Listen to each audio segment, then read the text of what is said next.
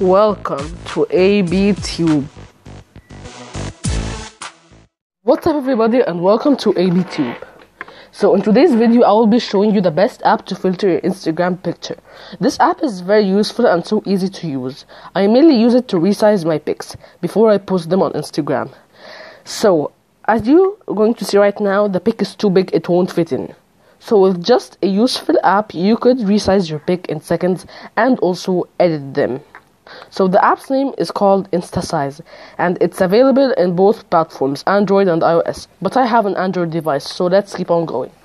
So once you've downloaded it from Play Store, go ahead and open it. And once you open it, it will ask you to choose a pic. So once you choose the pic, it will be automatically resized. So this app is very useful. So as you can zoom in or out with two fingers, you could rotate it with 3 fingers, and if you scroll down you could choose a filter, and this app has way more filters than Instagram does. And once you've chosen the filter you want, go ahead and press on the grid. So this grid logo thing, you can combine your photos together. You can add 2 to 5 or 6 pics. And yeah, and if you want to that type of button logo down here, you could adjust your brightness or sharpen your photo, whatever you want to do, shadows, grains, everything. And what's very good about this app too is you can add text on it with different fonts. So I can add text here right now. ABTube. ABTube.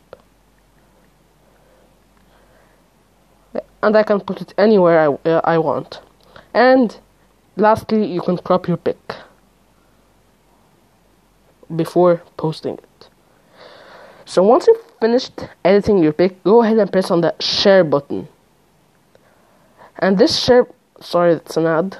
And this what's very good about this app is you could post it directly to Instagram,